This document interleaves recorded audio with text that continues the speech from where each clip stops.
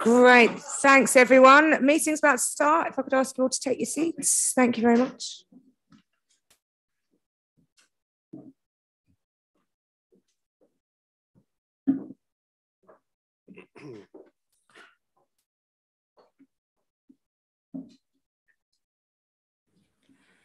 Thank you. Good evening, everyone. Thanks for coming. This is the monthly meeting of Frome Town Council.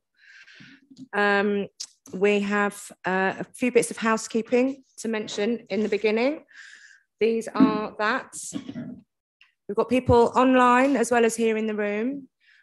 So you'll see various perspectives on the screen up there. The emergency exit is in the corner of the room over there. Assembly point is on the far side of the car park, and toilets are at the end of the corridor on the right, with an accessible toilet to the right of the lift. Tea, coffee and water in the corner as usual. Tonight, Paul is clerking. Laura and Sarah and Rachel will manage the question board, the participant settings and generally the IT. Always keeping our fingers crossed. We're being recorded and we'll be live streaming on YouTube as soon as Sarah presses the button, and she will give us a nod. If you are attending via Zoom, can you use your yellow hand button for questions, and everyone else through the Q&A board? Obviously, everyone else just hands up. It's quite a packed agenda tonight, so I'll be keeping firmly to time as usual. And we've got some really interesting things, so it should be a good meeting. First thing on the agenda is any declarations, any apologies for absence, and I don't think we have had any, have we? So none. We've got a few people perhaps running a bit late. Secondly, we need to have declarations of councillors' interests. I'm a director of Cultivating Communities, and as such have an interest in the Vicky Park Cafe piece, item 5. Brilliant. So when we come to discuss that later on, we'll ask you to leave the room, and then we'll welcome you back with open arms as soon as we're done. Thanks for that.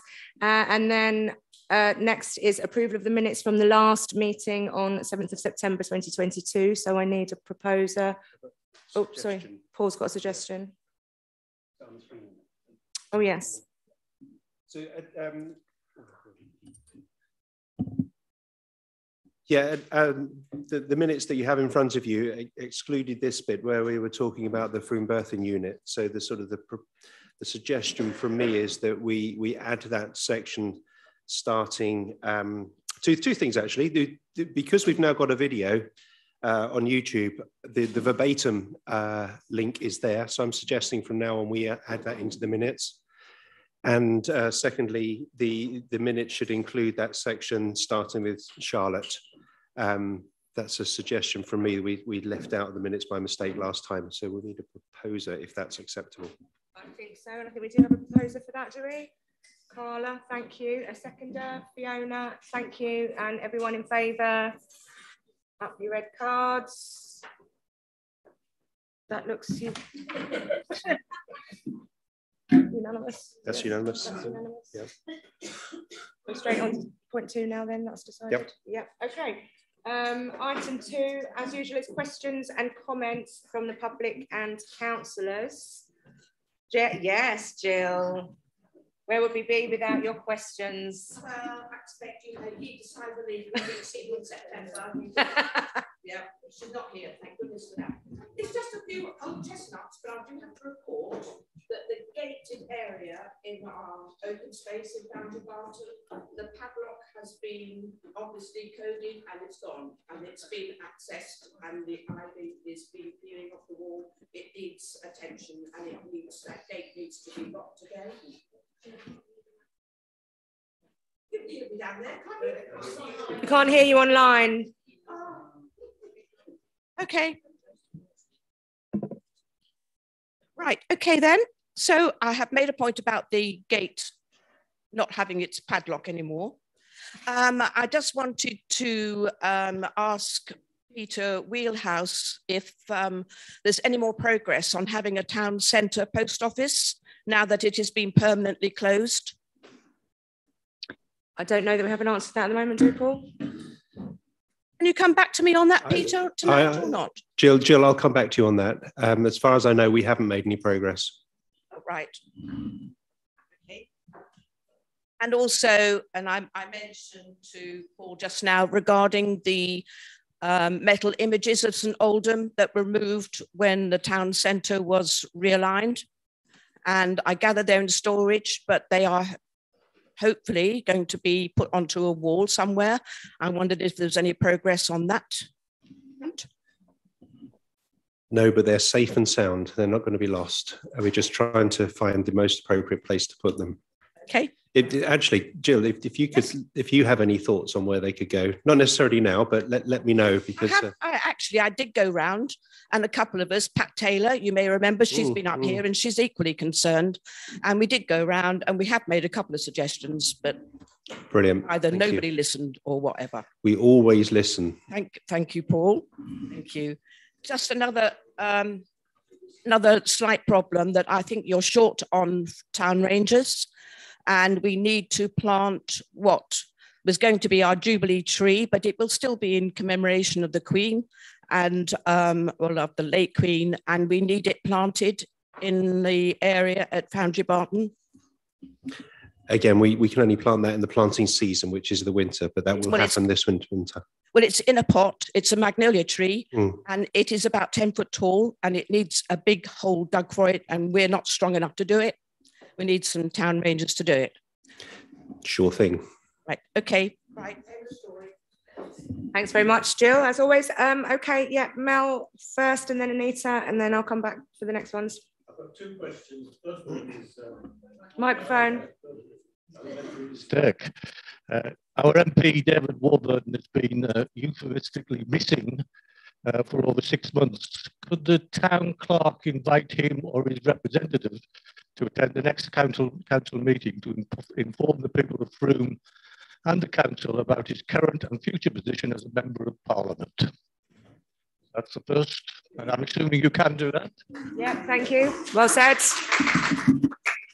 Second question, which is probably less significant, but can the town clerk invite the owners of the former shoe zone site, whom I believe to be one part at least of the NHS, to attend the next council meeting too, to explain their proposal for the building, which has now been empty for 5 years and is a blight on the town? Yeah, noted. Thanks very much, Mel. Anita? Thank you. I think I'm right in saying that down at Welsh Mill, on the riverbank, one of the life belts is missing. I think it's been missing for a long time. I don't know what the plans are to renew it, but it really should be there for the sake of safety. Okay. No, thanks, Anita. Mick Dunk, I think I've got you next on the list, and then I'll come back to any hands up. No, you've got a microphone.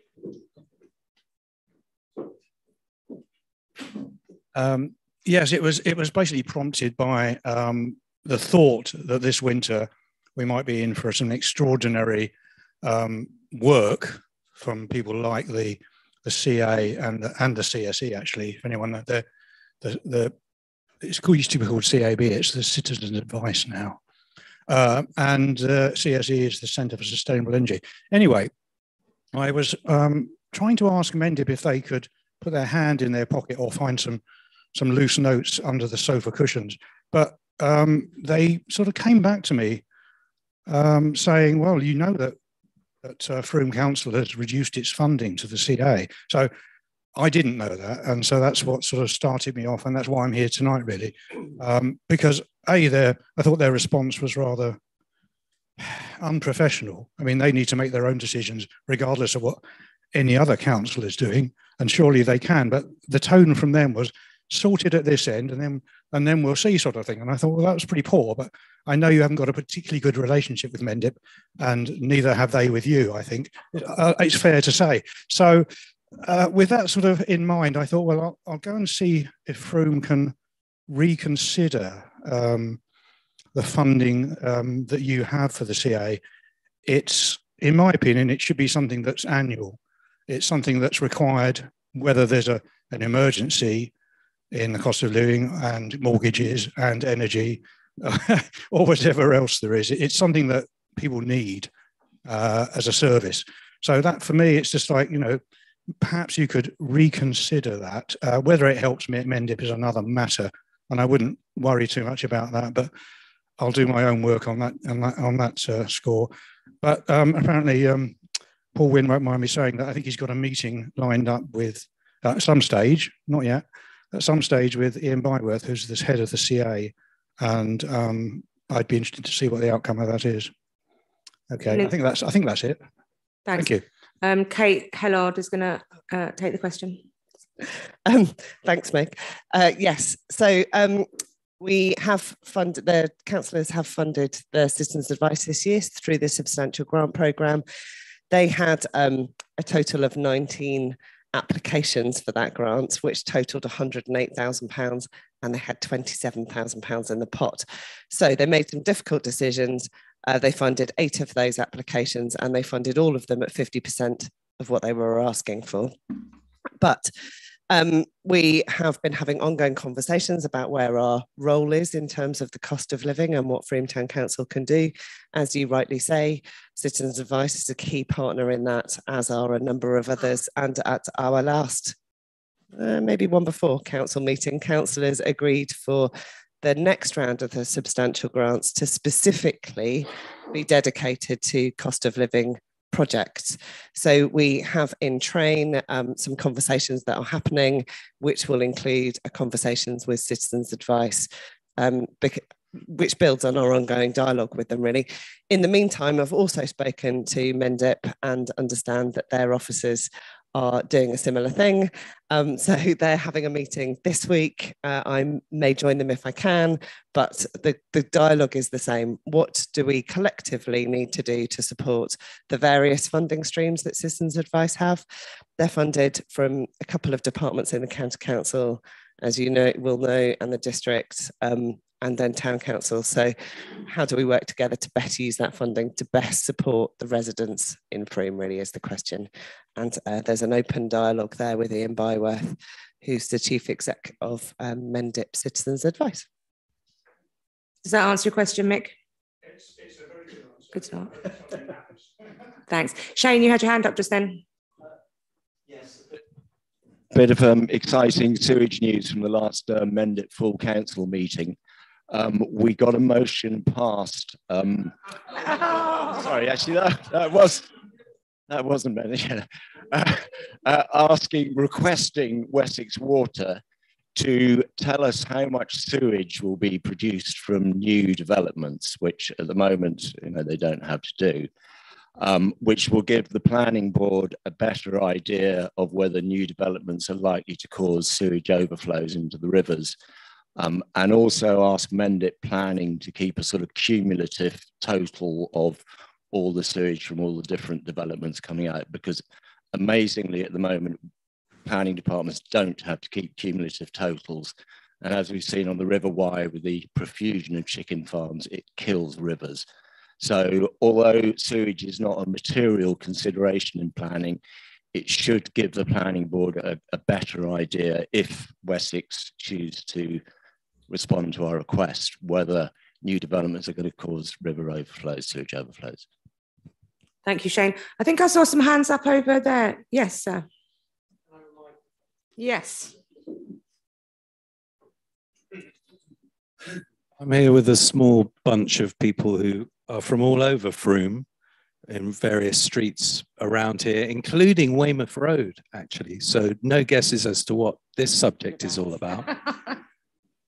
So I'm Tristan, and I'm just going to ask you a question. In the light of a recent petition with over 400 local signatures, local press coverage, unanswered emails to Steve Deakin of Somerset County Council Parking, with mounting video evidence of congestion around Weymouth Road and increased speeding down Weymouth Road now, we believe this parking scheme is causing more problems than it actually solves. The safety concerns that justified this scheme have now created a freeway in one of Frome's widest streets with a higher proportion of off-street parking, which appears undemocratic and biased. We understand that the Town Council will have some input into the statutory review of the new scheme on permits in Weymouth Road. How is the review going to be administered?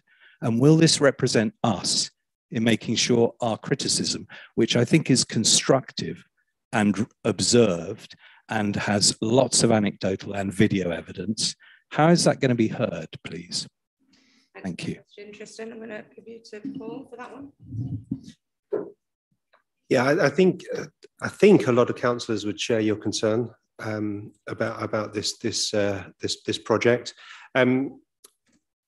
The answer about how the review will be carried out, we are trying to get the answers to that from Steve Deacon as well. So I don't know, like you, at this stage. However, I think it's really important that collectively we collect as much data as possible, because it's only the data and the feedback that will have any impact on whether or not this pilot continues into permanent. So can I ask you, Tristan, to share all your data with me? I'll keep it, and then we can collect other data as well, and collectively we can put a case to Steve Deacon and the County Council, and then effectively it's their decision at the end of the day. But I think I talk on behalf of the councillors. There is a lot of sympathy with your views. Can I just say, yeah, microphone. Can I just say that the review period has actually started. It was due to start on the 19th of September, but I guess it will be the 20th, given the significance of the 19th. And that's 3 months from that date. So we have a very short period of time to do this in. And I think I can speak for all of us. One of our frustrations has been that we have all approached various different people, but there just seems to be a very disparate approach. And we would really appreciate any support to pull this together. And it really is about a wide planning review for the entire town, not just our specific streets, because they all interlock and it's all hugely important. Thank you. I'm really happy to be the conduit to sort of pull all that together on behalf of residents. Because I think okay, but just so as if you want to put it to me, I'll make sure it's kept, and we can collectively feed into that.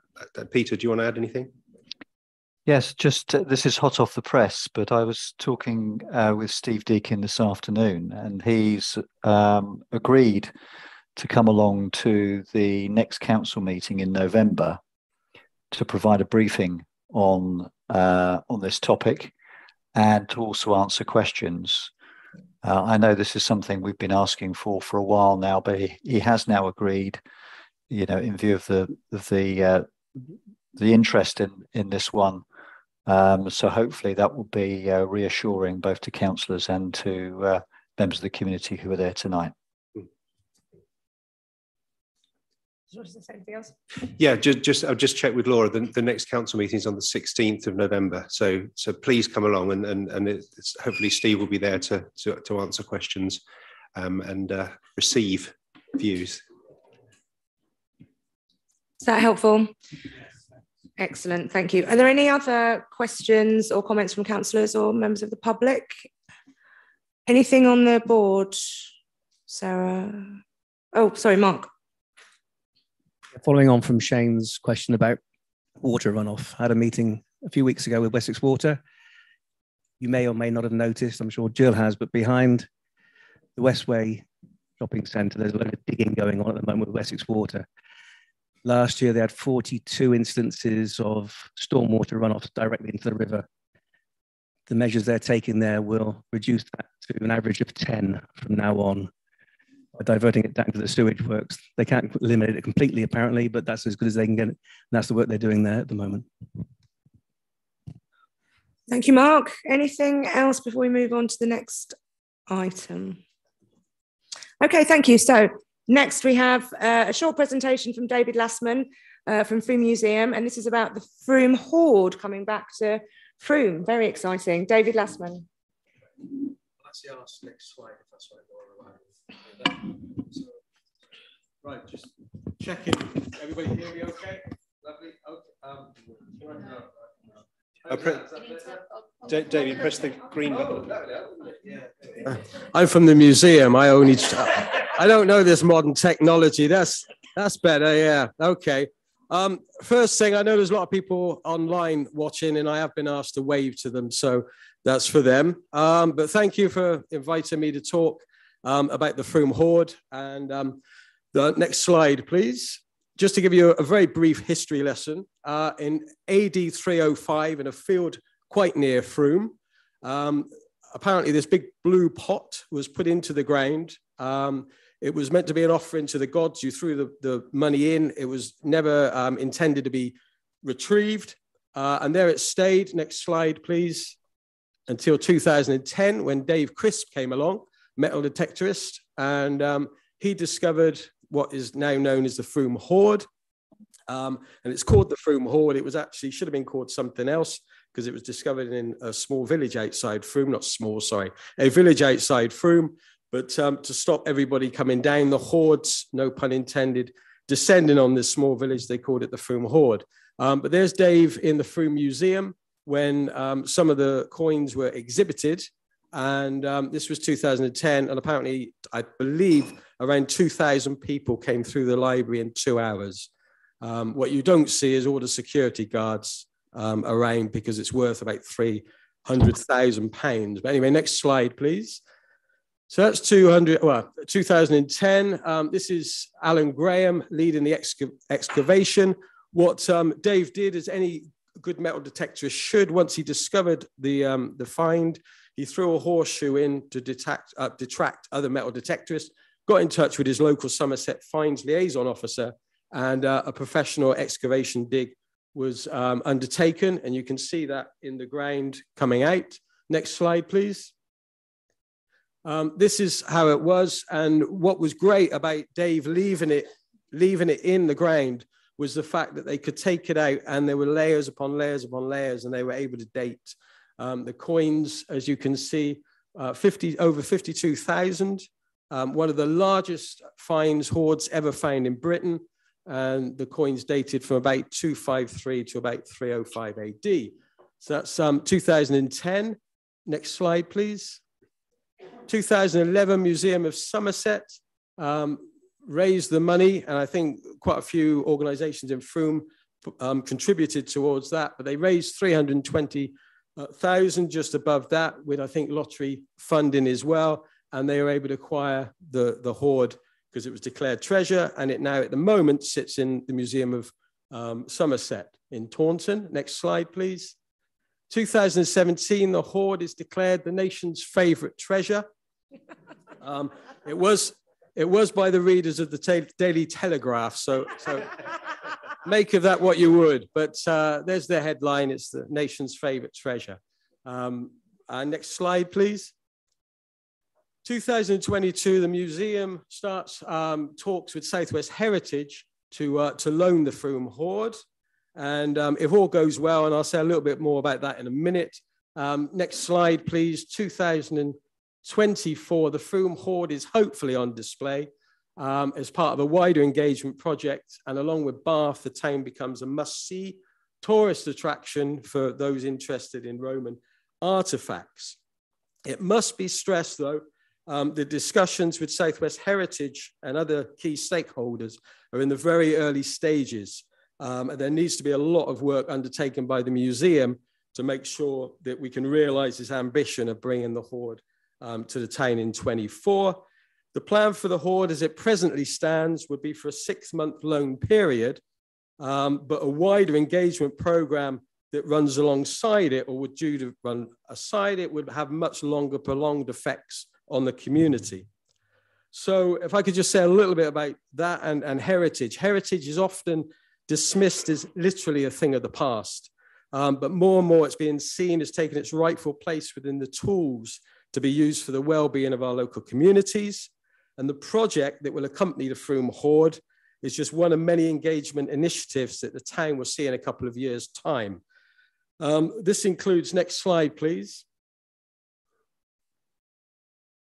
I'll just actually say about the Frome project. You might have seen Whatley Villa and also the Fromefield Barrow and an Iron Age site at Blacklands, and also there was the Lead Road plus the Bath Pool Road. So although Frome wasn't a Roman town as such, the amount of Roman presence in the area is huge.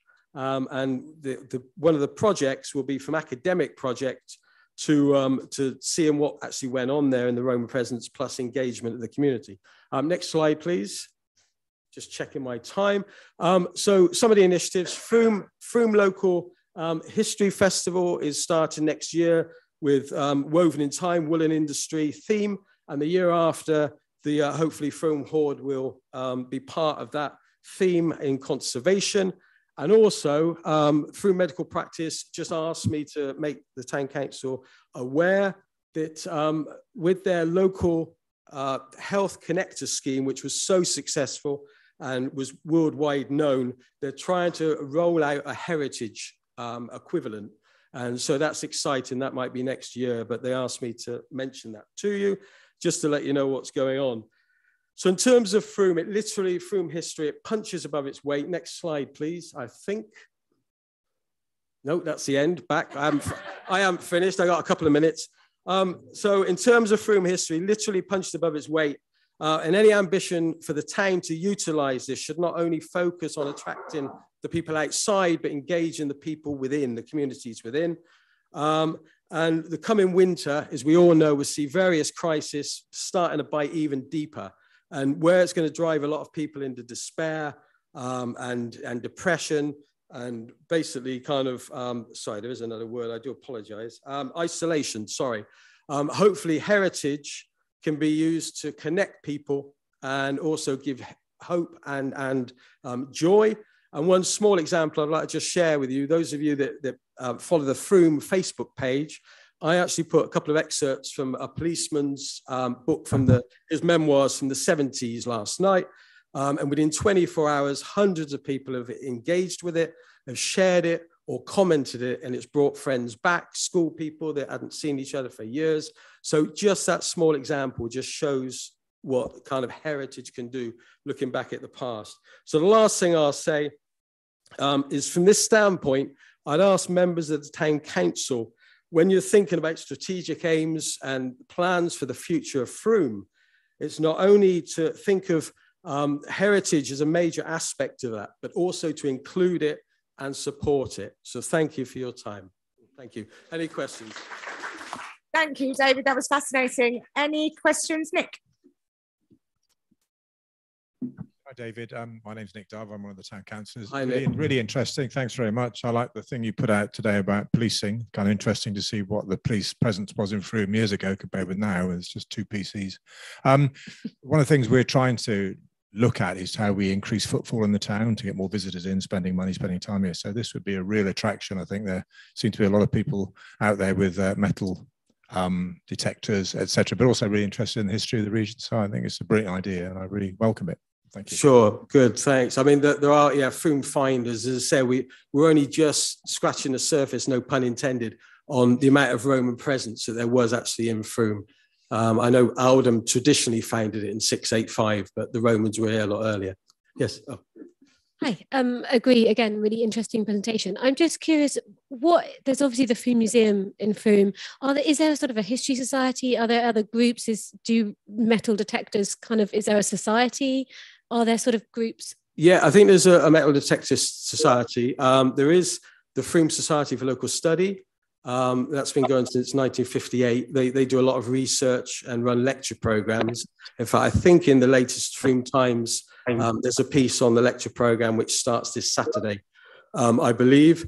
There's various family history groups. There's local history groups. There's a Keyford local history group. So, I mean, what I was tasked with by the Frome Medical Practice was to basically map the list of possible organizations that are related with heritage. And it's a very large list. I mean, Frome, as I said, is very, punches above its weight, and it's got huge history, capability and potential. Yeah, have I got the authority to point? Yeah, go ahead. Thanks. Yes. Right. Talk. Why not? Because you're here, why don't we say that we support the return of the Frome Hoard to Frome, and then you can use that in publicity or arguments later on. So if we could perhaps take an informal show of hands in terms of the council? Would that be helpful? That would be very helpful. I mean, to be honest, I did actually had a meeting with Southwest Heritage Trust this afternoon, and I did say I was presenting tonight, and they said, you know, if you could exactly what you're saying, that they know you're on board, that will help, because we're going to be doing some funding bids. So that would be help to know that, you know, you're on board as a council. Thank you. Mel, can you just clarify that, what you're asking, and we will do it. Steve, I'll come back to you then in 2 secs. Council supports the so can we, as soon as possible. So can we all vote on whether we support that now, informally? Yeah. Lovely to see. Yes. Yay. Tracy first and then Steve.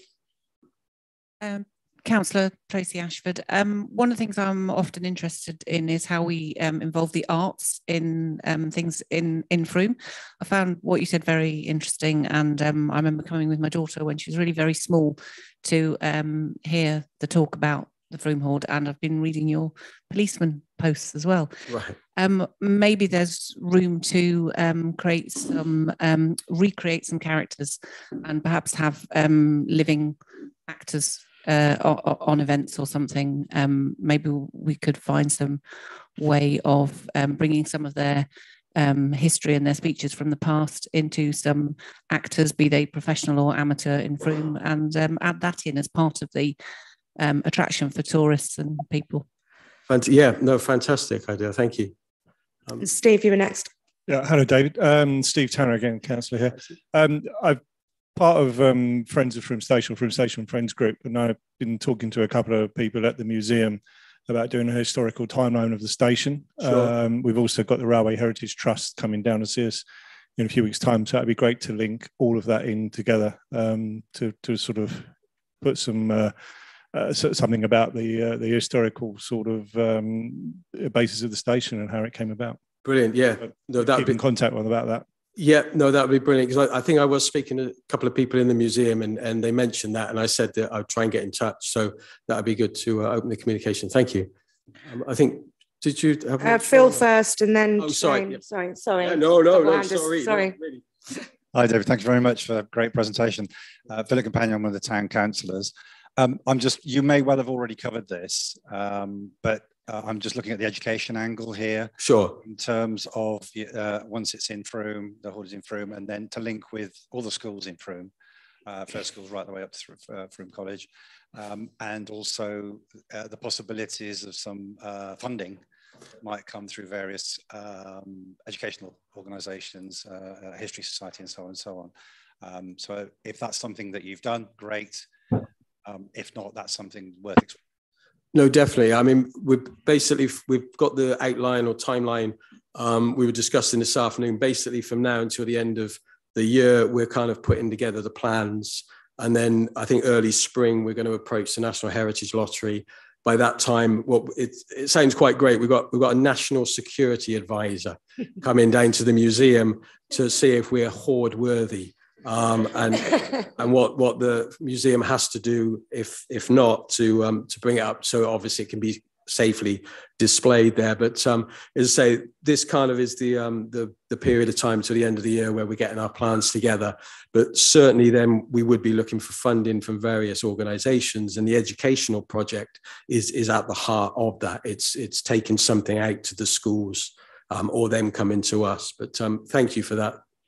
I'm glad I was able to clarify. Shane, can the coins be taken out of the Horde when they're on the display? And the other question is, are they all Roman coins, or did the Dumnoni and the British tribes have coins? It's pretty much Roman. I mean, the theory Sam Moorhead from the British Museum has is that during this particular period where the pot was put into the ground, there was some, I think, secular games.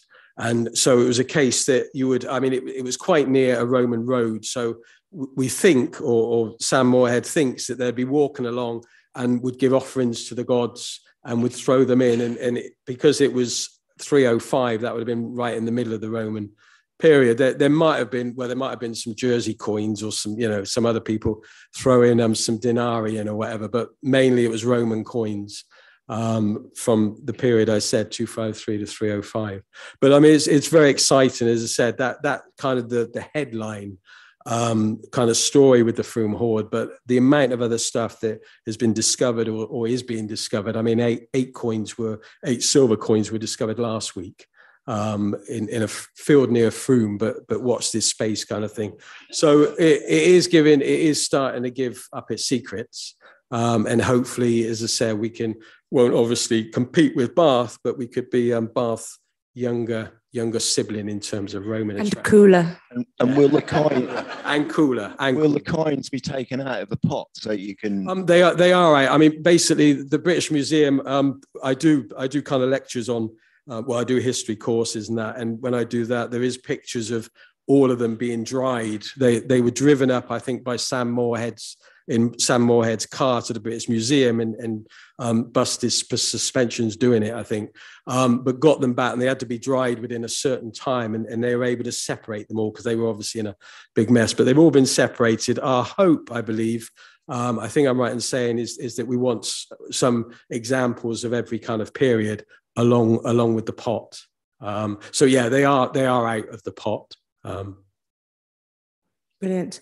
Thank you. We'll just take one more from Mick Dunk. Just very, very quickly. I got fired up about history when I was very, very young. They took us on a field visit to Hampton Court Palace, and a guy actually showed us some real Tudor stuff. And I just, seeing it, is believing, as you say. You see the real object. Sometimes you can, museums do this thing where you can touch real exhibits as well sometimes. But no, it's great. And I wanted to know, I don't know why the container is blue. Isn't that unusual for this era of pottery? It was because it got wet in the ground. It's not really blue. But I think that was maybe a design, but don't tell anybody. Oh, okay. No, it's very, very startling, but I think it was more grey. There was a discussion about it, and we probably don't think it was blue originally. Okay, well, I think I'm right in saying. That puts my mind at rest. Thank you very much. Yep. Thank you so much, David, for that. Fascinating, and obviously a lot of interest and enthusiasm for it in the room. So thank you very much. Thank you. Thanks very much. Thank you. From the past to the future, we're having a section now on digital inclusion. We're going to be hearing from Councillor Sarah Dyke and then from Will Palmer at Health Connectors. Going to be introduced by Councillor Anne Hills. Hello, yes, Anne Hills, Councillor of Frome Town Council. I've had a series of meetings and discussions with Will and then Sarah and Simon as well about what's going on with digital inclusion, also maybe known as the digital divide or digital poverty, many names discussing all of these aspects of whether you have access to the digital age or not. And I don't want to take up any more of their valuable time. And they're going to talk about what they're doing in other areas of Somerset as well as in Frome, and some ideas of how we might bring some of those projects to Frome.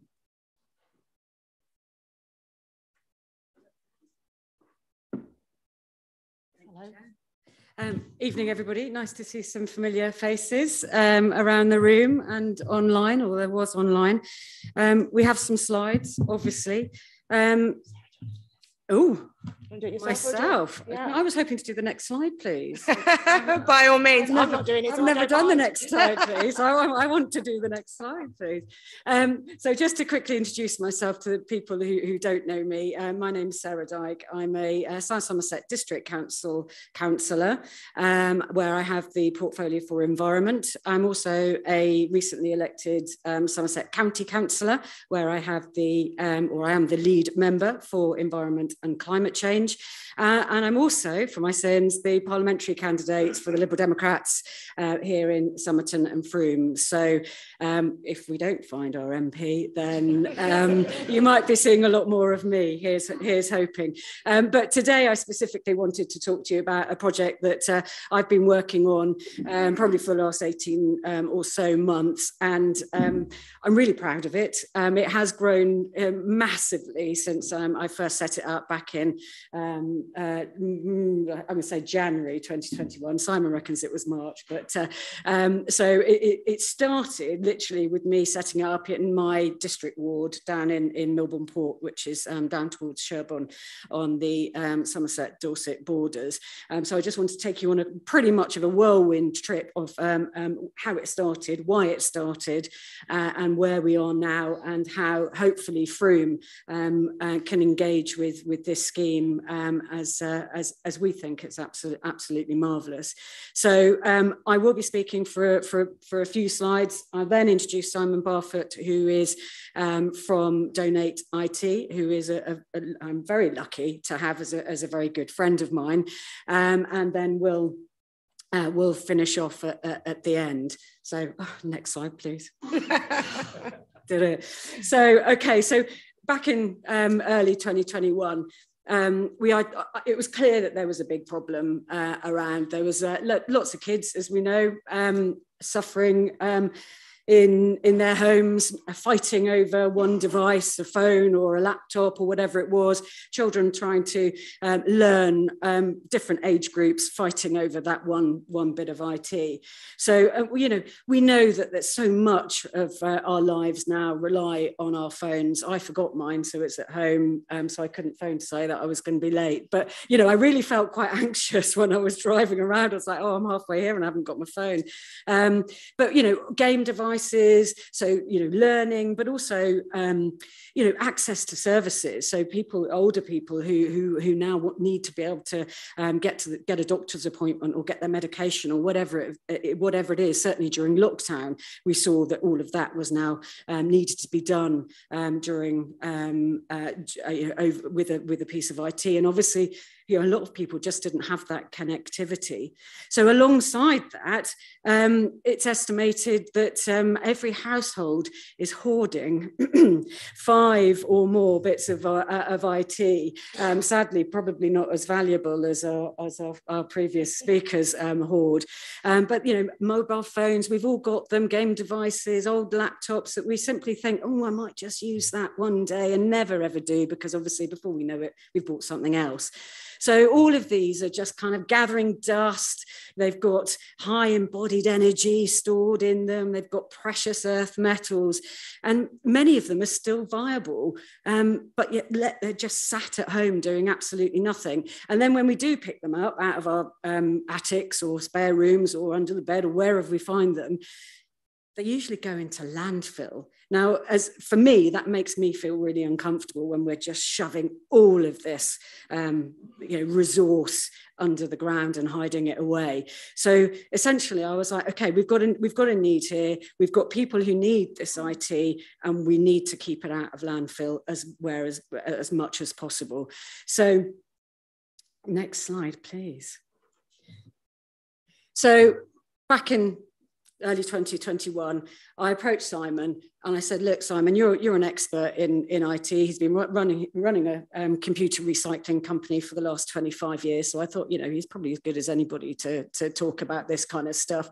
And we both got together, and Simon was very much thinking along the same lines, the same kind of problems he was seeing in the general day-to-day work that he was doing. So we got our heads together, and it didn't take very long for us to kind of look at a really simple scheme around how we might kind of try and stop this problem. So next slide, please. So essentially, it's a really simple scheme.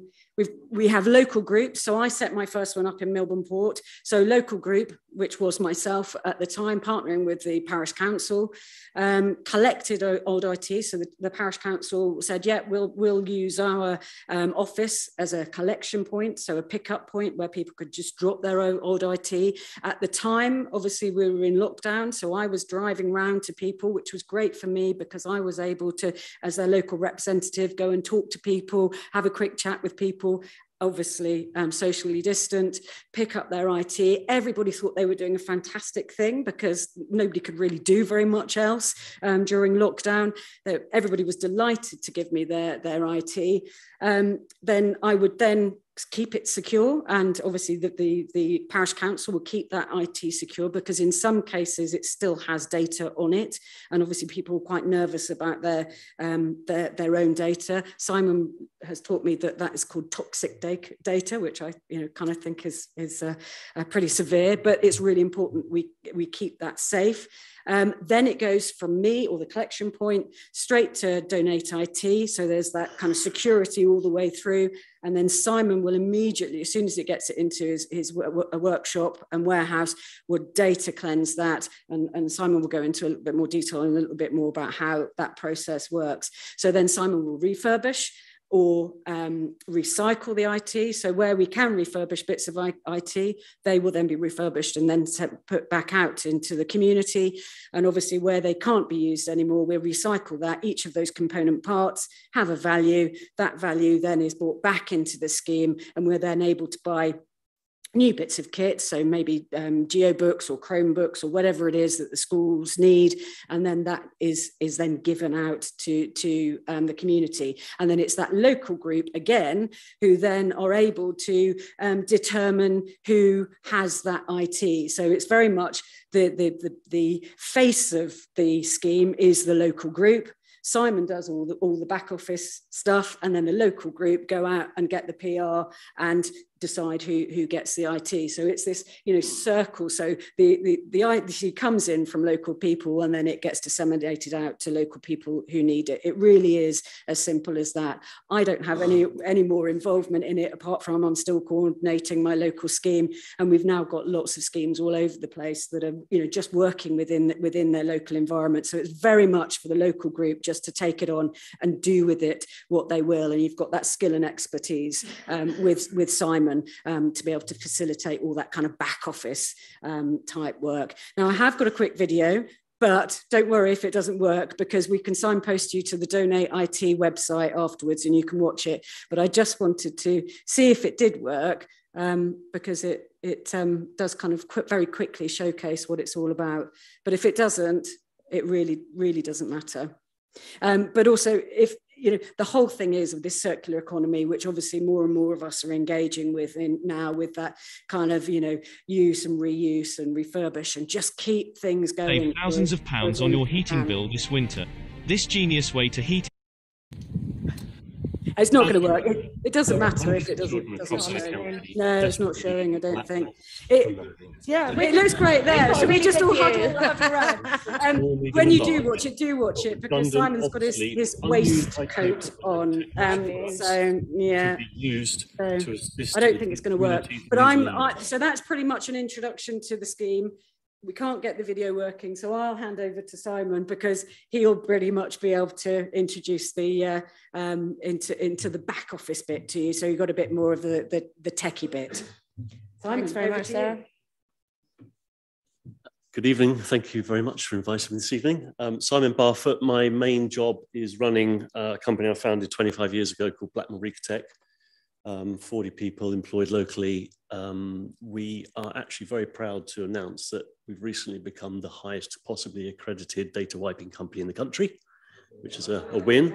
The Information Commissioner's Office set a new standard, 1 to 3, and in each one there's a certain level of accreditation, and we got level 3 with distinction, first company in the UK. So I'm very proud of that.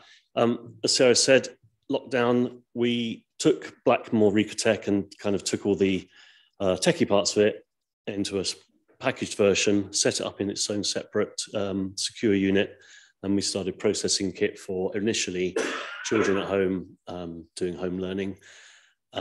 It completely blew open the fact that lockdown wasn't about children learning at home. There is a huge amount of different variety of digital divide, digital poverty, digital anxiety, people having to access things that they used to be able to get online, or rather by post or by going to their council. One example is the blue parking badge, can only now apply for it online. And we've begun to work with a lot of different agencies of all sorts of types, from human trafficking, drug and addiction, settling Syrians, Afghans, Ukrainians, families in trouble who just need digital devices to add to their add to their recipes of quality of life, because we give someone a phone or we give someone a tablet. It doesn't fix their problem, but it gives them the tools to fix their problem. And that's what we're talking about here. And it's all driven by what we're given by people who no longer need their kit. We have no grant funding. Our only overhead are the cost of my techies. I'm free, the premises is free, electricity is free. The data wiping software we use, we approached the company that we buy it from, and they were so delighted they gave us 2 free unlimited licenses to use. So we only have the cost of the techies we employ, and we employ 4 techies who are getting technical work in a rural area. They're not the sort of, I won't go into detail, but basically they weren't having much success getting jobs around here. So there's a little win there. The scheme is as simple as Sarah says. I have campaign groups who will have the ear of their local community, be able to make one announcement that hits a lot of people, to ask all those people to do one simple thing, which is to get the stuff down somewhere that's safe to drop it off. What we call the chain of custody then kicks in. That has to get to me without anyone being able to tamper with it. So we must know that that equipment, which is probably data bearing, toxic data is absolutely the term. There is no such thing as, oh, don't worry about my whatever, because everything can be used against people or businesses. So we're very careful, and we're following our own procedures to bring the kit from the donation point into our premises where it's triaged. Our systems don't look at the data. Computers talk to computers, and they destroy the data to accredited levels. Data also hides in a lot of other places, so we shake down carry cases. We got mobile phones from the Bullring in Birmingham, where their lost property department no longer has umbrellas, it has mobile phones. And in one of them, in the back of it, was someone's driving license. That's data because it's a digital form of personal data. We've been in touch with them and we're holding it, and we'll see what happens. So data structure, we know what we're doing. If anyone wants to grill me on it, I'm very happy to bore you for a very long time. And we are the techie middle bit between a voice and an activity. And the voice is communicating to a community. The activity, which we'll jump in a minute, is being the recipe to quality of life improvement. And the digital part of that is not the answer, it's part of the answer. I haven't even spoken about any slides. Yeah. We have a list of what we can take, and we have a list of what we'd rather not take. But we don't turn it away. If some person's made all the effort to bring something to us, one of the things that we're linked to via our own organisation is the UK circular economy. So I've personally audited every place that we send our downstream product onto to make sure that they're doing it correctly, to make sure that it's following best practice, and to make sure that all the rare earth minerals and all the precious metals are being recovered to the highest possible level. We link in back to those companies such that if we are given something that, a fax machine, I can't give a fax machine away, believe it or not. But we have got processes. The NHS have got a big fax machine problem coming, by the way. But we have got the downstream processes to make sure that it is treated correctly. On the left-hand side of the things we can use and we can find homes for, the program actually is wider than most programs. Most programs say we just want less than 5-year-old tablets, phones and laptops. Anything else we can't deal with. We're a much wider remit. We will take everything, because one of the ways we fund the techies and the kit that we can't find for people, so if someone wants a particular type of equipment, we'll go and buy it for them, is by selling the stuff we can't give away. So if it's a bit of comms from a server company or a bit of Wi-Fi equipment from an internet company, we will eBay that, and that becomes our funding.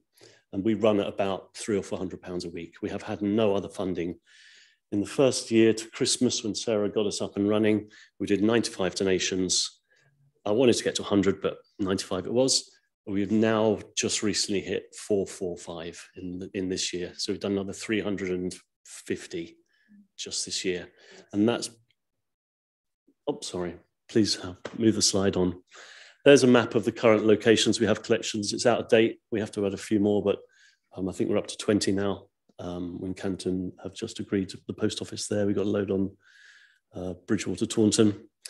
And these are our secure sites where there's trusted locations. that will hold the equipment until I can either arrange collection or we'll hub them back somewhere. And logistics is a little bit of a tricky one, but we have the resource to do it. Blackmore has 5 vans that the insurance company allowed Donate to use. So if we need to, we can really mobilize. We haven't needed to. Equally, space capacity is quite large, so we're not worried about volumes. We operate probably at the moment in about a quarter of this room, and we have about 2 of these rooms available. So I'm not afraid of growth. Next slide. Thank you. Yeah, there's so many benefits. Everyone in the process is getting a benefit. The people giving it didn't know what to do with it, and they're happy to do it. They know that their data is getting destroyed, so it's protecting them. We're employing local people, which is great. We're saving minerals and metals from going into landfill or other illegal forms of recycling, like export. And of course, the agencies and their clients are also benefiting. So it is literally win all the way. We'd yet to see a downside to it, apart from my time, which is my time I give. But I will have to grow the expectation management side of it, where people only inquire to me to ask for equipment, but that's, again, manageable. We reckon we've had about 2,500 donated devices representing around 7 tons of kit. In fact, I've put 5.5, but that's the stuff that we've diverted from landfill. We've donated over 440 devices. We've got 19 local. The local schemes are Brew Valley Rotary Club. We've got the SCN campaigner for Somerset, Nick Lavis, special education needs, who puts the word around to campaign. Some church groups with their silver armies who are out there campaigning, and they will generate a lot of equipment. Quick example, Castle Carey, not sure the size of Castle Carey, but they have generated enough kit in their area to give 60+ devices into their school, their preschool, all of their homeschooled children, all of their special education children, which via Nick Lavis, they're all up and running. There is no real, that we know, big digital divide left in Castle Carey. We think we've got there because of this campaign they've done. Next slide, please. And there's just a load of pickies of our campaigns. A lot of Ukrainians have been receiving equipment recently, and Afghans. The Home Office don't give a budget for resettling people. They don't think IT or phones are a necessity for resettlement. So the campaigns can't buy IT with their budgets. Yeovil for Families, Sue Pocock's a very big campaigner of resettlement in the area, and we've been doing a lot with her. I don't think it's in the pictures. That picture over there is an Afghan family in Yeovil. So a huge variety of need in the community. Do we have another slide, or is that the one, isn't it? I think it's the PR. And of course, it's very tangible PR because it's smiley people. You can see the device, you can see the route that's led to where it is, and when we give a device, it's given. There's no condition. It's their property. We give it lifetime warranty. Once we fix someone and get them on the right side of the digital divide, we try and keep them there. Obviously, it's life changing. If we take a 7-year-old child and we give them an £80 device here, the trajectory change for their homework that week is tiny. But you take that trajectory over 10 years and you've created a massive difference in someone's quality of life, tax paying ability, professional work, and all those things, just from that little intervention there. Do I have anything else to add? Are you just going to wrap up with that? Is that what is the ask of us before you? So the ask is, if Frome want to communicate to all of their businesses and domestic residents, what have you got that you don't need anymore? Collect it somewhere. I will pick it up, and then we can start giving it out again. It's as simple as that, and there's nothing else to do. It's essentially be a local project. That's what we're looking for. Brilliant. Thank you very much for that. I think Will's going to just give us a little. You can. I have saved a couple of minutes for you if you want. If you've got anything else to add. I am a digital connector for Health Connections Mendip. Dave very kindly spoke about it in his presentation. I'm the local partner. I already do this within the community. I've distributed up to 80 devices that we've been given by other sources. We're in the process of giving away free SIM cards for up to 6 months, free calls, free texts, free data for those in need. So that's an ongoing program. So I will be the local group that I have experience in, and without even promoting it, without doing anything, Simon's already given me 5 devices from referrals from the medical practice, YMCA and Active and in Touch.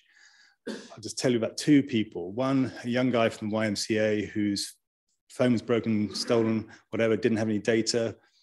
Simon gave us the phone, we had the SIM card. He can now apply for jobs online when he wants at any time. Another single mother who's living in a 3-bedroom house in Frome.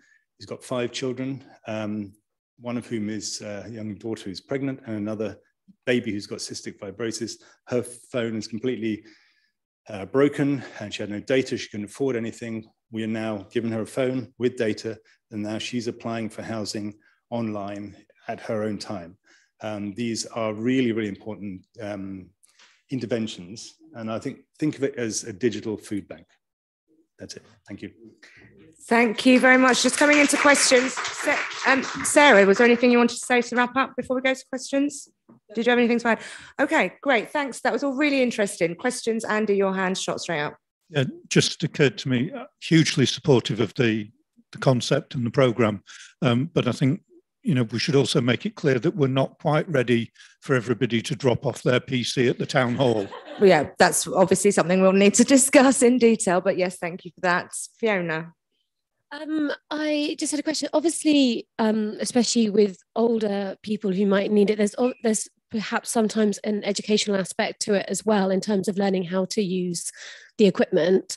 I'm not in any way, I think what you're doing is absolutely fantastic, and I don't want to sort of add to workload. I'm just wondering whether that has ever come up and whether a solution has been discussed or whether... Yes, it has. Okay. It's something which we already do. Clearly, a number of the people who are disadvantaged or excluded are over 75, and we already help them on a one-to-one basis. I help them, whether it's in their homes, in a cafe. We have a digital cafe in Frome every Thursday, which is a drop-in service. Where is that? It's in Cheese and Grain. But I will go to people's houses, referred from the health connectors or the nurses or doctors or many local groups. So yes, we address that issue. Brilliant. Thank you. Thank you. Nick was first, then Anita. Yeah, thanks very much. I guess 2 things. One is to say thank you, particularly Simon. Appreciate your giving up your own time. Obviously, Sarah and Will doing stuff. You're kind of massively rewarded by the public sector, of course. But thank you so much. People like you just quietly get on with it. I know. The other thing is, why can't we do it now? What's stopping us? I know, Andy, you're cautious, but what is it that we would need? Is it a secure room or what? I'm not sure what. I mean, we have a secure room. I mean, do we need it though? If it's going so well at the moment. Yeah, I think, if you referred to the number of devices, yes, I think we'll probably need a secure room. I think we need to manage the logistics about flow in and out. So this is a working group which needs to consider various numbers of factors. But as I said, I've already asked Simon for a number of devices. I'll continue to do so. And I'm sure that there is a demand in Frome and probably surrounding villages, but certainly in Frome for that. So we're ongoing with it. Thank you. Anita.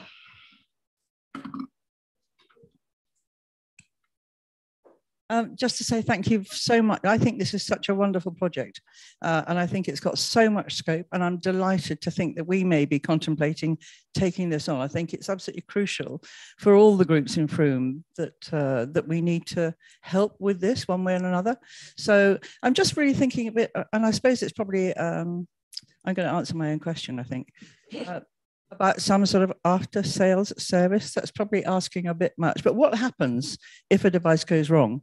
Do we just say, well, dump it and they'll have to apply for another one? Or is there any sort of after sales service that you can provide? Absolutely, lifetime warranty. We've got Nick Lavis phones me up all the time and says, this child's just put a password on, I can't remember it. No problem, we'll swap the laptop out and start again. It's no problem, yeah.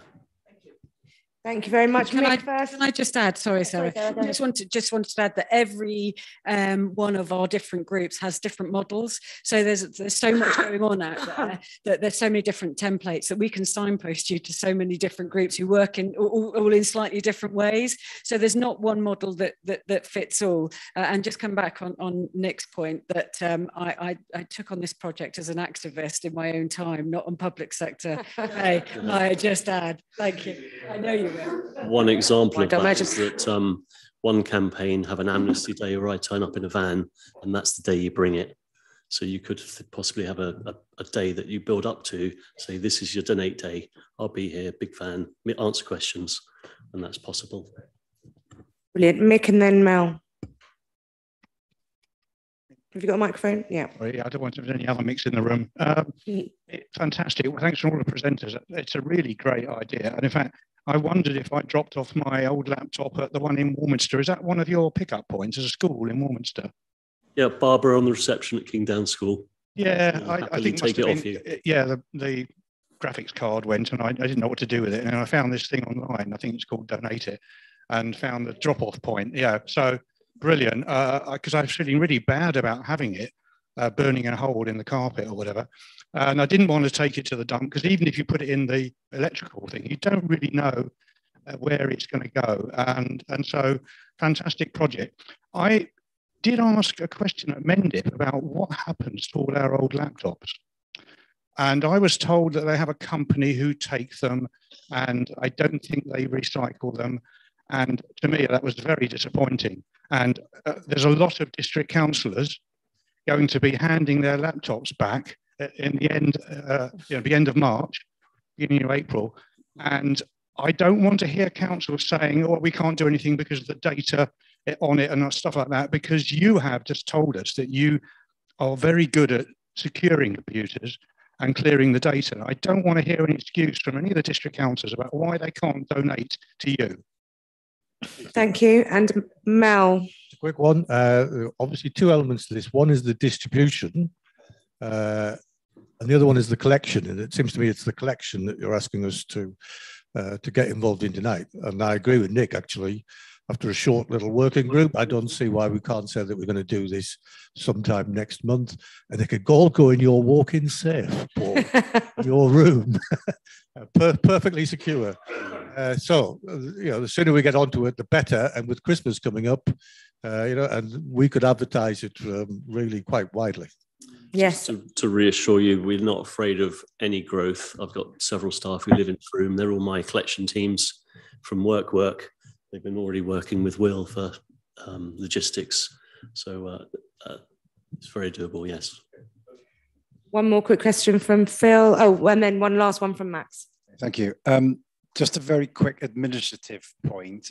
If we're starting this campaign, we could end up with members of the public just giving us their digital devices, which I would be very reluctant to do. So presumably, if this is the safe house drop-off, do you have to have named people that take it? I'm just thinking about how it would actually physically work in this building, because can they just hand it in at reception, or is it like Barbara at Kingdown, where I used to teach, or is it a named person that would basically sign for it? The collection sites or drop-off locations just need to have a secure location where they can hand over equipment to someone who can then put it in the secure location. Glencairn House in Sherborne is a osteopathic clinic. They're not professionals in any way other than people who give them kit. They turn around, put it in a secure box. When the box gets full, they let me know, I collect it. There's no real names needed for that. It's based on a design as opposed to a person. The thing I was thinking about was that, to me, was almost like the weakest part of the chain, because if you're handing it over to somebody, you have to know that not just a secure space, but a secure person is handling it. That was all. Perhaps, yeah, we can deal with the detail when it comes down to it. But yeah, good point. Last question, Max. Not really a question, just more of a comment, I guess. So it's a fantastic scheme, and thank you. The only point I'd make is that when we talk about digital inclusion, it's more than device ownership. It's also the capacity to be able to connect to places. And so I think one of the issues that we mustn't forget, especially from the local community network point of view, is the lack of connectivity beyond the boundaries of Frome. A lot of the stuff in the rural areas, for example, people will find it very difficult to connect into services, even if they have devices. So we shouldn't forget that part as well. I know that's not within your scheme, but as we work as a local community network and as a town council, sorting that problem out and working with the new Somerset Council and the new Unitary to try and solve that problem is a really important element, because without it, it means that people have to travel to access services. They can't take advantage of all of the digital channels that we are trying to develop because of that lack of connectivity across the area. It's just part of the solution. We're not the fix, but we're... And Sarah, did you have something to say to that? Yeah, there's Somerset Waste Partnership have partnered with us. They have a fixie van travelling around rural communities promoting reuse repair, which is growing now. Yeah, that's right. Well, I'm chair of the Somerset Waste Partnership, so I'm really pleased that Fixie Van is getting out there and doing its thing and getting people back online and obviously refurbishing some of these bits of kit. And obviously Simon is part of that as well. But I also wanted to say around the connectivity, I hope that the scheme will also work with some of the warm room schemes that are happening over winter as well, so we can get IT into those rooms so people then can access IT on site in those warm rooms while they're having some lunch and just generally keeping warm. So I hope that's something that we'll be able to integrate with as well. Brilliant, rewarding and worthwhile work. Thank you very much for the presentation.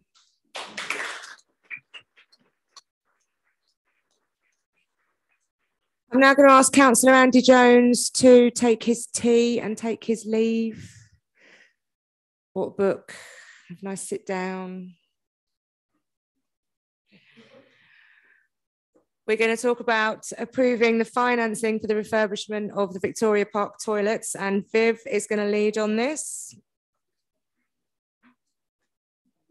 Hello.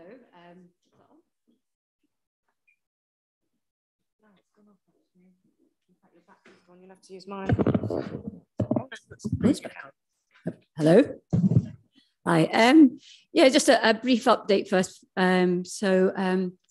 In terms of the toilets, the background is that the toilets at Victoria Park have been having increasing vandalism over the last few years, so much so that last week we actually had to close the toilets because there had been an arson in it, basically a fire, which done some internal damage. And so it just highlights that, we do need the toilets there, but we need them accessible and usable, and the costs involved of having to constantly be replacing the vandalized units and the damage is done is becoming a real problem. We went to tender in September and we had 3 submissions. So based on the tenders, we now have a better understanding of the costs involved of the refurbishment of the toilets. And therefore we are now seeking to make a decision on the financing of this. The projects itself would aim to make the toilets more accessible. So we'd be having a changing places unit, also a disabled toilet and unisex toilets, trying to prevent the congregational communal spaces that we have just now, which is where we feel the vandalism is taking place. In terms of financing, it's been proposed that we would go for a public works loan for the project because the EMR that had been earmarked for it will not cover the project costs, and we feel this would be better placed in other areas. So it would be to take out a PWLB for £152,000 to go over a 25-year loan with an annual repayment of just over £11,000. We feel that due to the ongoing replacement of the vandalism and the hard work that all the cleaners doing, trying to keep the space clean because it's not fit for purpose. This is taking up a lot of time and money in terms of maintenance, and hopefully by having better modern design that's fit for purpose, we'll be able to reduce this cost that we have, outgoing costs that we have just now on the maintenance of the toilets because of the state they're in. So that just is being predicted around about 10,000 per annum we're spending just now. And it's hoped that by having a PWLB, there would be no increase to the precinct. Thank you, precinct. Thank you, Laura. So the PWLB, the 152,000 would cover the cost for the toilets refurbishment, so that's a whole project delivered. There also includes a contingency sum, and there's also an additional sum for some refurbishment to the new cafe area, potentially some storage area to help with the cafe projects. Laura? So our recommendation to council is to approve for the business manager on behalf of FTC to apply for a PWLB for 152,000 to be repaid over 25 years. Thank you. Before we go on to debate that, to propose that, Mark, did you want to add anything to that? And Anita, yeah, I've got your hand. Thanks, Sarah. I want to thank Vivian for getting on with this. This has been going on for a few years now. Nothing's been done. And a few people in the town and councillors were getting a bit fed up that nothing was being done. So thanks for grabbing this and getting on with it in quite a short space of time. I've seen the tenders. They are expensive. It's a lot of money, but that's what they all are, and they were very similar. So I don't think we're being had over. And I know that one, there's not much difference in between the cost because it's a thing. Changing places toilet is a thing. It would be the same set standard design, it goes in, whichever building it goes into. I have a question for Sarah about Sarah. Too many Sarahs tonight. PWLB loan at the moment, you're saying it's 5.4%. Is that fixed for the lifetime? If we borrowed it tomorrow, we would fix at that price for 25 years, or that could go up or go down? Is there a cap and a collar on it, or? Well, a week before I got these figures, it was 4.5%. It's 5.4% last week. I haven't actually checked today, but hopefully it'll be stable for a couple of weeks. So if we get the application in. Oh, yes. So it is fixed for the 25 years. So if it goes up, we're protected, but if it goes down, we still have to pay it. Yes. Understand that. So what we're doing is refitting the building that we've got at the moment. People have seen the pictures of it. The doors are coming around to the front to overlook the Mary Bailey playing field rather than around the back where they're prone to vandalism, as we've experienced this week. And thanks to Paul for getting on with fixing a fire in the roof or putting a board across it or whatever you had to do. So I'm glad there's a contingency in there as well, because as always with our plans, when we open it up, we'll find some horrible nasties in there which we don't know about. So I'm glad that we've covered that as well. So I don't really have much more to say about it, but thanks for getting on with it. You, Sarah, Jane, and others who've been involved in this over the last couple of years. So do you want me to propose? No. Anita had something to ask first. And then you can propose by all means. Yeah, thank you, Viv. Yeah, we've known about this for quite a while. Just one point of clarity, if I may. If I remember rightly, we had an earmarked reserve of about £56,000, was it something like that, originally put aside for the toilets. Are we saying we need this loan on top of that, or are we saying we are still going to earmark and keep that money in reserve and just use the full amount for this? So we now have £56,000 we were planning to spend on the toilets, which we can now use for other things within the work programme. Is that right? That's correct. Great. Thank you, Sarah. Thank you. Nice, short and sweet question and answer. Mark, would you like to propose the recommendation? Can I have someone to second, please? Anita? Oh, sorry, I didn't see hands. Carla, Lisa. Just looking at the figures, and English was my strength, not maths. So if somebody could check this, that'd be great. Looking at repayments of 11 grand over 25 years, that's £277,000. Am I right? Yep, probably. Which means that repayment is £127,000 over 25 years? Yep. So we're paying £127,000 to borrow £152,000? Yes, Yeah, I think is the answer to that. By the time you get to the 25th year, inflation will have caught up and the £11,000 will be worth tuppence. Yes. So actually, it doesn't really matter. It's the same as your own. Yeah, that's okay. Any other? I did say I one more. Can we keep it quick? Were other options of financing this looked at in that case? We were looking to have some buckets in marketplace, but we thought might not be enough. I mean, yes, we allocated a capital sum for this project about 4 or 5 years ago, but because it's taken so long to come through, that capital sum isn't enough. And at the time, we had no idea that the Changing Places toilet would cost this much either. But also, given the circumstances we find ourselves in at the moment with the cost of living crisis, actually holding back a little bit of capital money for other causes, we thought was, well, that's what we're proposing to be quite a good idea at the moment. Lisa? Do we have any information about how much the cafe will bring in? We haven't sorted out the legal arrangement with the cafe, but it is a community offering. So we're not intending to charge a great deal of rent on it because of the service they'll be providing. Tracy? Have we built into the, have we any data or information about how much this new form of design and build will alleviate repetitive vandalism? And have we built anything into fixing continued vandalism of our beautiful and expensive new lavatories? So it is hoped that the new design will reduce vandalism because there won't be these communal spaces to congregate in. So it could be similar to the one down at the cattle market, the unisex toilets.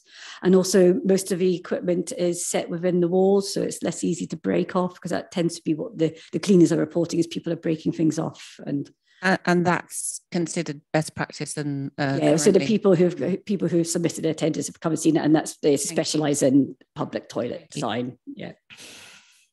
Okay, we all questioned. Thank you, Mark. Would you like to propose? And Anita seconded, and all those in favour of accepting the recommendation. Woo-hoo! We have Lou. Yeah, I think that's not quite unanimous. They're on the majority, and I take it. I'm just abstaining because I don't feel I fully understand. I'm not. So 2 abstentions. That's great. Yes, if someone can go and just give him a nudge and say he's welcome back. Thank you, Viv. And thanks for the work. Okay, next item is a quick update on the football club from, I said, from Councillor Mel Usher. Thank you, Mel. Nick just told me, be brief, whatever you are. Okay. So the progress of the club, I will be brief. For those of you who couldn't attend on Monday night, it was a real eye-opener. Over 125 people turned out at the clubhouse. We had 4 speakers from various quarters, 1 from the club, 1 from the council, 1 from the Football Supporters Association, and 2 from Bath City who've gone through this kind of experience previously. The room was then split into tables with a facilitator on each table and asked to look at a series of questions, and Lisa ran that exercise and energised the room right across the board, which was great. The results have now been taken away and have been analysed, ready for what will be a public and a transparent report. 22 of the 125 people put their name down to actually go on potential steering groups next, and gave us some of their experiences, and we'll be looking into that over the next week. On a show of hands across the room, they were virtually unanimous that we go forward down this route of a community-owned football club using a community benefit society probably as the vehicle. There was 1 table, slightly awkward table, that neither voted for or against. So I'm not quite sure where they were coming from, although I am, but I'm not going to mention it. Now the hard work really starts, and I really am confident that because the Football Supporters Association, which is a national body, have done this almost 40 times previously, that they'll be able to chaperone us through this period. And they have a suite of forms and concepts and ideas that they'll give to us for free during this time. Just a big thanks to all the staff and councillors who turned out. There was a lot of them, and it was a really professional meeting as a result of that, because we were trying to avoid just a shouting match between people who've been shouting at each other for the last 25 years. And that was great on the night. And also to Nick White, and I'm hoping that we can write to him formally, because he chaired that meeting. And he was really good, even though I was quite nervous about him, because he can go off on one quite easily. But he was fantastic, and he was really good. I'm going to ask you just for a little, just to go with me. I've checked this with Peter and with Paul. We're now getting into a stage where we've got to move fairly quickly. If you remember, you agreed that we would pay off the debt. We would take the first charge on the buildings, on the ground, and we've done that. And that we would have an option to buy the club for £1 sometime in the next 10 months. I just want you to perhaps just agree again that when the time and the conditions are right, that delegated authority be given to the town clerk, the deputy town clerk, and to councillors Collier and Usher, to expedite that option for the purpose of buying the club for £1. I say that because there's going to be a series of very tight decisions that have got to be made. It's no secret that we need to sort out the organisation, we need to sort out Frome Town Holdings, we need them to go out of existence, but we also need to make sure that they stay in existence long enough for us to give them the £1 on the day we decide. Otherwise, we wouldn't be able to have anybody to buy the club off. So there just might be a point sometime in the next few weeks when we've just got to say, okay, this is we're going to do it. So, want a show of hands? Yeah, I mean, if you just can have give us a show of hands on that, that would be really helpful. Hang on, Yeah. questions. Fiona, then Tracy. My I'm trying to rack my memories to my understanding of it, was that the argument about when we buy the lands, we then take on responsibility and legal responsibility for the grounds. Is that true? And do you I trust your judgment, do you have any concerns about Just to make it a short exercise, as Nick asked, we are also preparing a lease to give to the football club, not to Frome Town Holdings, and they will be responsible for all repairs, maintenance, health and safety at that point. So we sort of hand over, we get responsibility, then hand it very quickly. That's right. So we've got to get that license sometime in the next week as well, which our solicitors are working on as we speak. That's highly unlikely because they're not that good. Oh, did you okay, sorry. Yeah. Tracy. Yeah, can I the proposed delegation needs to be to me and the RFO, not the deputy town clerk. Okay, that's fine. You. Tracy. The named delegation, which was you and Councillor Collier as well. Yeah. Is there something in place formally if one person were not to be available or incapacitated, or what happens if we're on this kind of time level on it and somebody's not available? How are you feeling, Anita? We're all right tonight. Okay. Apparently it's Paul. We don't really need that, to be honest. The first time I wrote it, I just said, I just put my own name down, but it's better to have the leader. And actually, the delegation is really Paul. Okay, it just, sounded like it was very, very specific. Yeah, well, I just needed to name 2 councillors. Could have been you. Any other questions before Nick?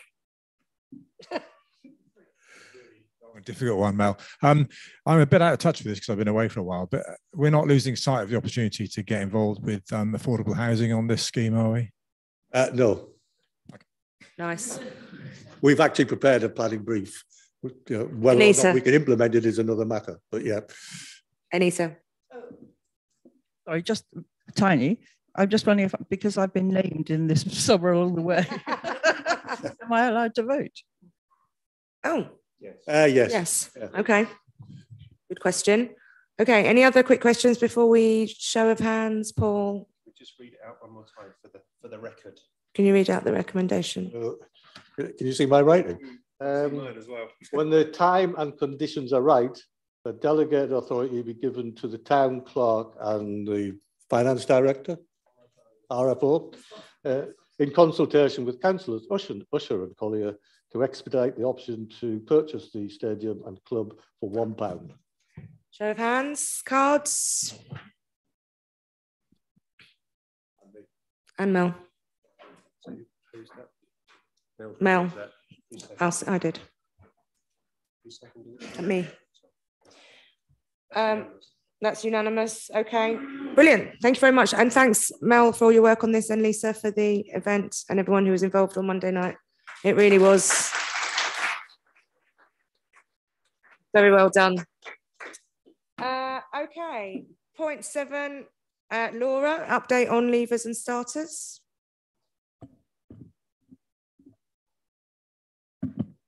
You'll be pleased to say I have nothing to add. It's all in the report. Any questions? Fiona. I'm not in any way disputing, by the way, that they have been hired. The two people we've hired on the refugee coordinator roles. But where is the funding for that coming from? And could that be made clearer when we are told about people being hired, if that's okay? Kate.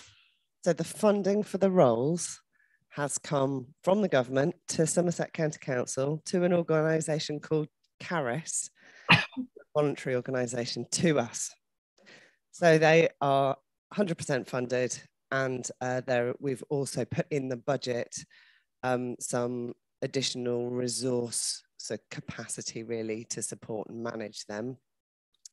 It's for a year. If it were to be continued after that, the funding would need to come from a similar source.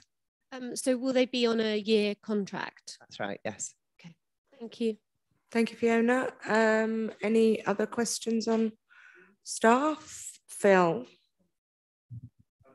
On that point of Ukrainian refugees, if we're taking over the administration of that and these posts, is there any liability for when the 6-month period of host families taking Ukrainian refugees comes to an end and they effectively become homeless? The posts are to support refugees and their hosts, but primarily to support refugees. We're obviously working with Frome Welcomes Refugees and the next, who are currently working to bring forward the next round of hosts, if you like. So, but no, we have no liability. We're not responsible for refugees. There are refugee resettlement officers at the county council who have a responsibility. Thank you, Kate. Any other questions before we move to the last item? Okay, this I think I'm handing over to Andy Jones here. This is an item to approve of updates to 3 chapters in the Constitution relating to civic protocol, complaints procedures, and RFO, which is responsible finance officer protocol. Yeah, thanks, Sarah. I mean, I think the team's done a great job in reviewing those for us. Most of the wording was fine, but there were just a couple of suggestions that I wanted to put in as proposed amendments to what was written. So particularly regarding the mayor's allowance, just clarifying that it's established as part of the annual budget making process. And the second recommendation, chapter 10 was already marked as being reviewed in 3 years, and to me that seems a sensible time frame to be reviewing the other chapters as well. Not a lot changes, but we need to keep them as live and active as we can. So that's my proposal, if anybody's happy to second it. Is everyone clear on what that means? Is there anything else you can explain to those who are? Okay, so the review schedule says that actually each chapter should be looked at in a particular period of time. And when we review it this time, we state what time it's going to be reviewed in next time. And we're just saying, let's make that 3 years for everything. Clearer? Makes sense. Better? Happier? Okay, so Andy, opposite. So we need to Andy's proposing amendments, and then we vote on the amended chapters. So Andy, so somebody needs to second Andy's proposal, Anne, and then we need to agree that. Show of cards. That's majority. Are you abstaining, Ben? Okay. And then we need to vote on the amended amendments. Can I have a proposer for that? Fiona and a seconder, Philip, and all those in favour, red cards. That is that's majority. Tracy, you're not voting. Are you abstaining? Yeah, I'm not clear on it. Okay. Okay, that's great. Thank you very much. Any other closing observations or thoughts or questions? Thank you very much then to everyone who came and all those viewing at home, and to all our presenters. See you at the next Frome Town Council meeting here on the 16th of November.